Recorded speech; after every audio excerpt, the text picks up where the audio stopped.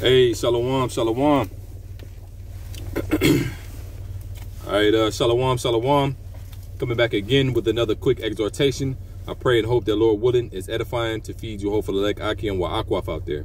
All right, first and foremost, as always, giving all praise, glory, and honor to the true, holy, and powerful names of the Heavenly Father and His beloved Son, whom the world ignorantly calls God and Jesus Christ.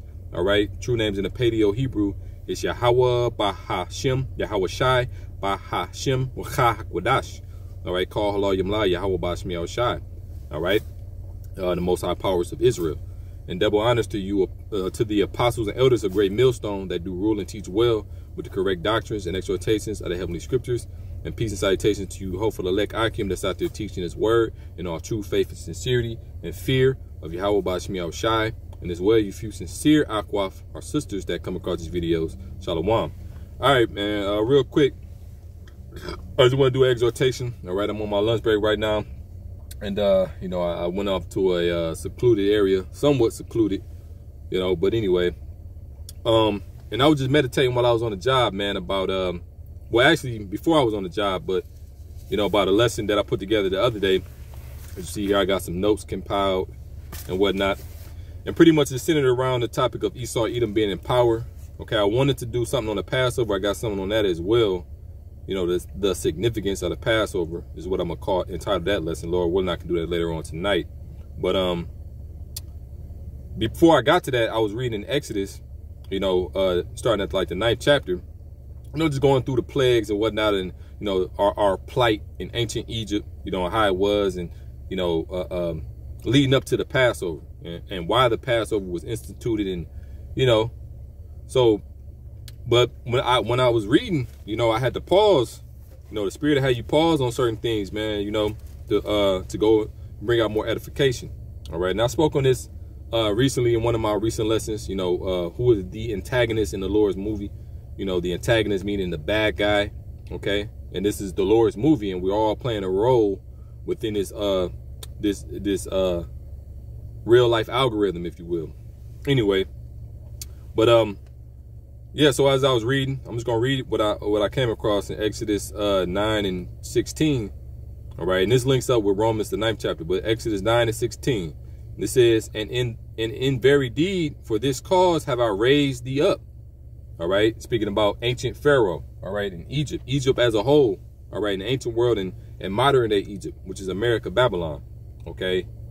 The Lord raised both of these kingdoms up, all right, and just like He did ancient Egypt, He gonna break this kingdom down as well, all right. First starting with a bunch of plagues, all right, then the Lord gonna give it a final plague of that nuclear destruction, man, okay. But what you gotta understand is the Lord did it. The Lord raised them up. Job 9:24, the earth is given. You know, you give somebody something, you know, it's given into the hand of the wicked. Right? When you read in the book of Genesis, the 27th chapter, it tells you when it was given.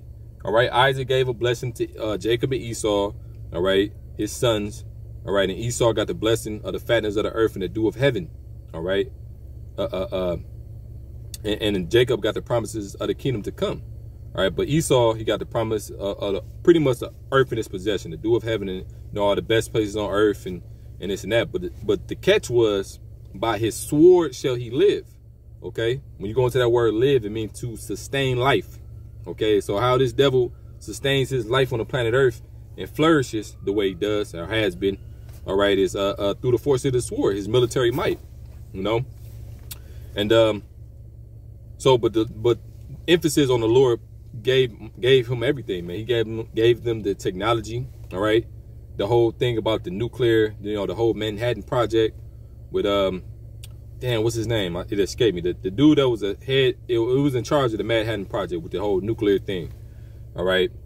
The Lord put it on His spirit to create those nukes, all right, because those are the weapons of the Lord's indignation, man.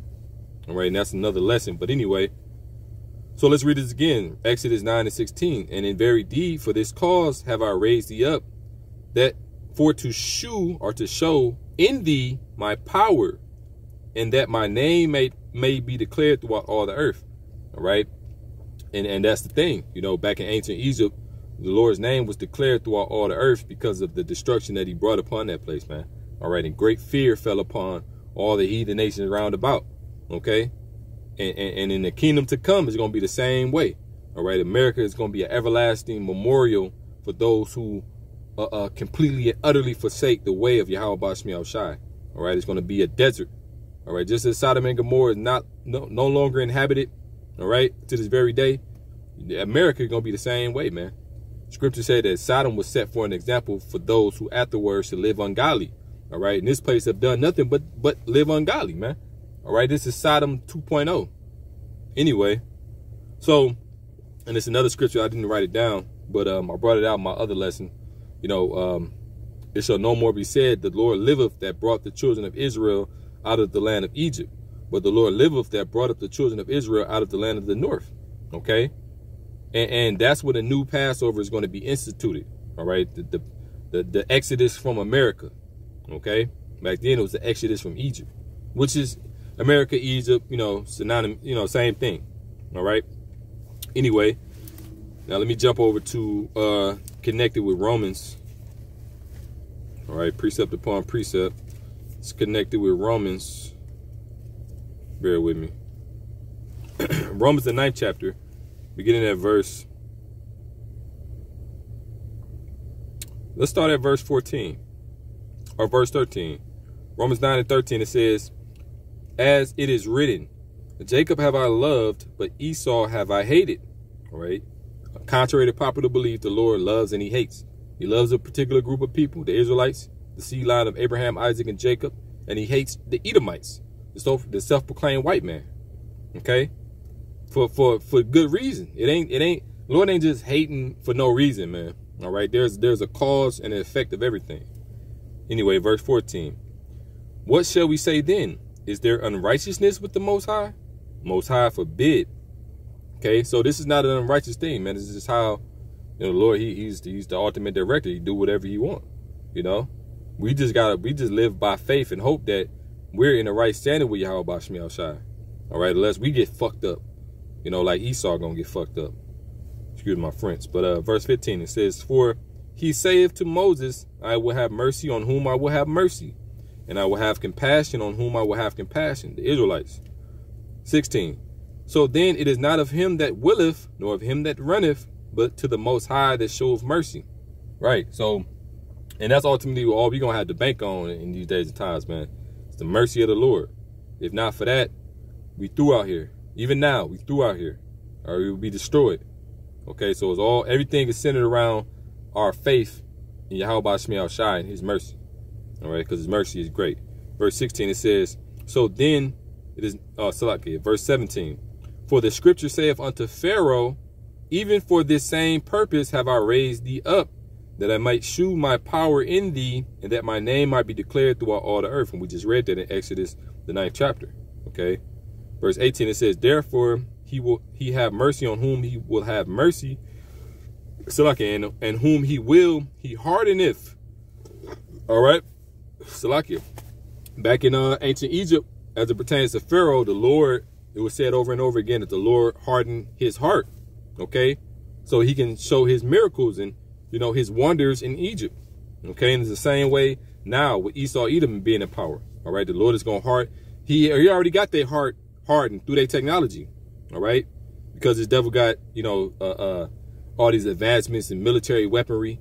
He thinks that he's unstoppable. You know, he really thinks that can't nothing fuck with him. All right. And the scriptures do say who can make war with the beast. But guess who can? All right. Yahweh Bashmi Al Shai, man. Okay. He will. So going to that point. All right. The Lord hardened the heart of Pharaoh. Is that my next precept?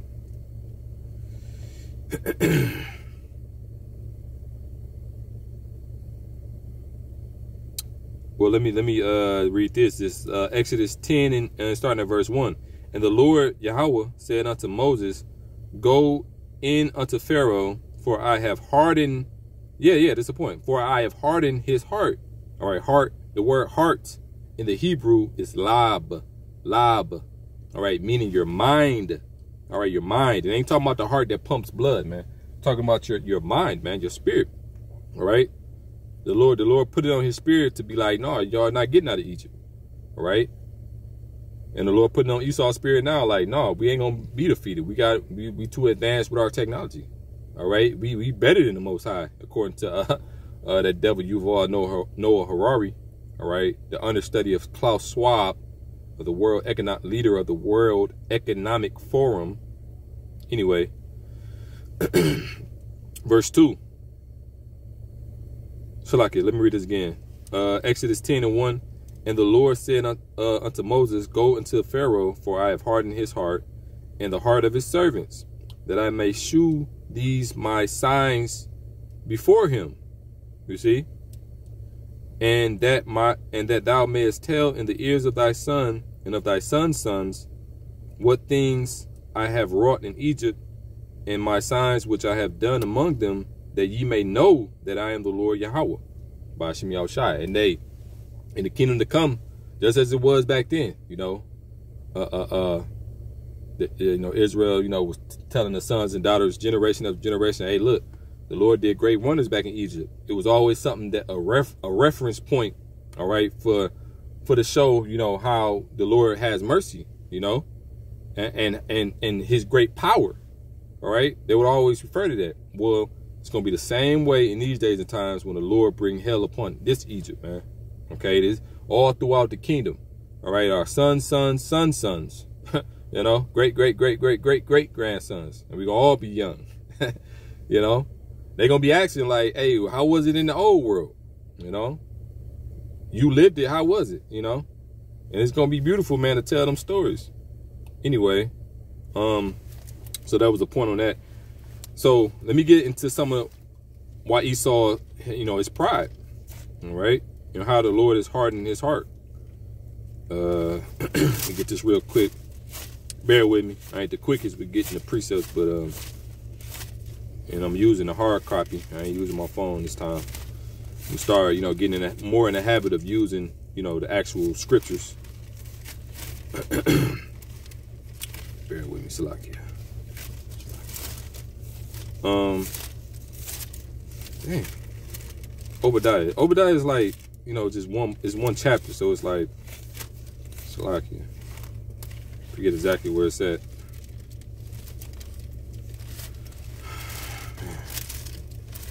Bear with me.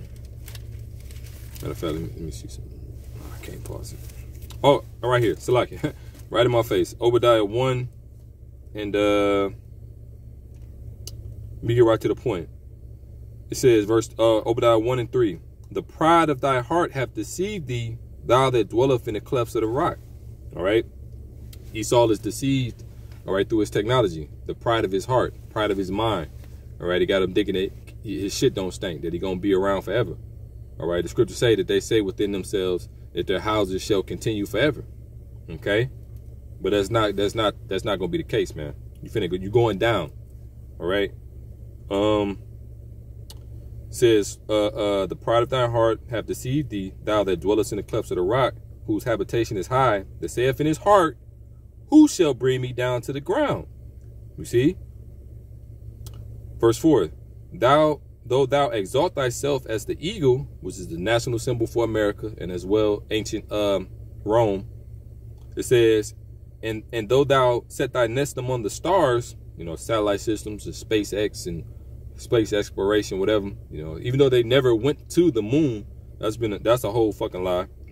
It says, thence will I bring thee down, saith the Lord. Okay, and that's what's happening now, man. The Lord is slowly but surely bringing his devil down. All right, and it started back then when he first went into the heavens, man. All right, let me jump over to the book of Habakkuk. This is the book of Habakkuk, chapter 2. In verse 4, it says, behold, his soul, which is lifted up, is not upright in him. Speaking about Esau, with his pride is lifted up in pride. But that ain't right. The Lord hates pride, man. Proverbs 16:18, pride goeth before destruction, and a haughty spirit before a fall. All right, and that's what Esau is about to get. All right, so it says, but the just shall live by his faith. And that's how we get down, man. We live through faith. Every day, man. We don't know what can happen, man. So we say, Lord willing, we be able to do this and do that and move and have our being, Lord willing, we be around and we endure to the end. Lord willing, we are the elect. You know, we always got to say that, man. All right. Anything else is just pride.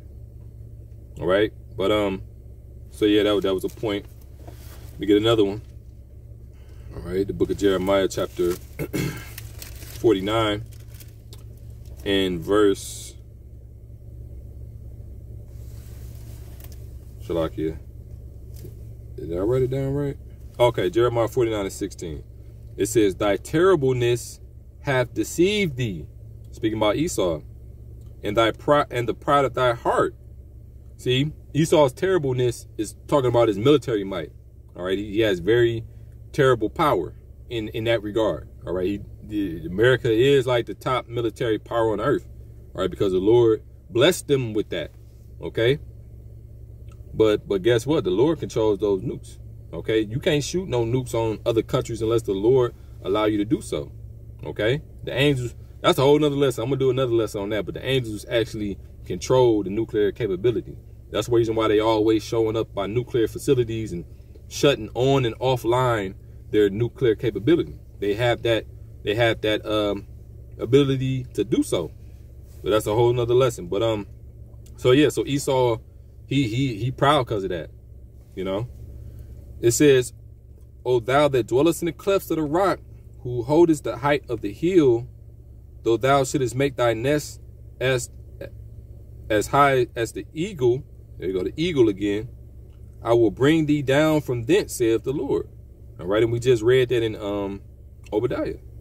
Verse 17, "Also Edom shall be a desolation. All right, everyone that goeth by shall be astonished and shall hiss at all the plagues thereof." Okay, and in Revelation 18 chapter backs that up. All right, you know, they're gonna cry and wail because nobody buy their merchandise anymore. Okay, because they're gonna cry and wail at the smoke of her burning. Okay, because they make so much money off this whore. Anyway, check this out, Jeremiah 49:18. "As the overthrow of Sodom and Gomorrah and the neighboring cities thereof, saith the Lord Yahweh, by Hashem Yahushai, no man shall abide there, neither shall the Son of Man dwell in it."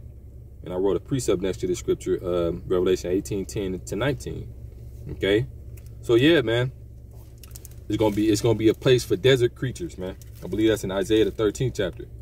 All right, a place for desert creatures and dragons and serpents to dwell in, man. In these pleasant homes that we see, these polished mansions, that's going to be inhabited by owls and fucking wolves, and whatever desert creature you can think of, man. All right. Now let me get one more. Just going back to the Exodus. All right, put a little bit more emphasis on. And I should have got the definition for hardened in the Strong's. So I didn't write that down. But, you know, he hardened Pharaoh's heart, meaning that he made him proud, pretty much, and unrelenting in his, you know, pretty much, to harden mean to, like, fix a person's mind to where they just not going to change it. All right, that's what the Lord did. Anyway, Exodus 11:10, it says, And Moses and Aaron did all these wonders before Pharaoh, and the Lord hardened Pharaoh's heart so that he would not let the children of Israel go out of his land. Okay, and yeah, man, that's that. And I do have one that just popped into mind. You know, I mention this scripture all the time, but this is Revelation 11 and Revelation 11:8. "And their dead bodies shall lie in the street of the great city." The great city is America, Babylon, the whore that rides the beast of EU and NATO. Okay. Revelation 11:8. "And their dead bodies," speaking about Israel, us being in the dead state. All right, in this great city for what? For 350 years, from 1916 all the way up until the time when Abba Bivens, who was Elijah, stepped upon the scene in 1969, okay, which is a total of 350 years, as the scriptures prophesy, okay. Then we rose upon our feet, you know, through the prophesying you know, through the Lord bringing his prophets out, you know, we've seen our teachers, and therefore the Spirit was placed upon us, and we stood upon our feet, a great and exceeding army. Ezekiel the 37th chapter. All right, but Revelation 11:8, and their dead bodies shall lie in the street of the great city, which is spiritually called Sodom and Egypt, both Sodom and Egypt, Assyria too, Babylon too. There's a lot of titles for this whore, okay, because it embodies all the ways and philosophy and spirit of those ancient kingdoms that the Lord destroyed. It's all compiled within this one. It's like a cesspool of wickedness in this place, man. All right, so therefore that's the reason why the judgment is gonna be so fucking salakir. This judgment is gonna be so severe. Okay, it says, which is spiritually called Sodom and Egypt, where also our Lord was crucified. All right, crucified meaning X'd out of this society. Okay, when you coming in the vibration of Yahweh Shai Mashiach, you're gonna be X'd out too. You know, in regards of, you know, hated of this world. You know, looked at as detestable, whatever you can name. Okay, for Yahweh Bashmi Shai's sake, man. So yeah, I'm just gonna end it off on that note. I kind of went past a little longer than what I intended, but hey, you know, just letting the Spirit work. And Lord willing, later on I can do a lesson as it pertains to the Passover, all right, and the significance of the Passover. All right, so hey, with that being said, Lord willing, hopefully you were edified through this exhortation. Till next time I say shalom and a Bob a ball. All right, death to Babylon.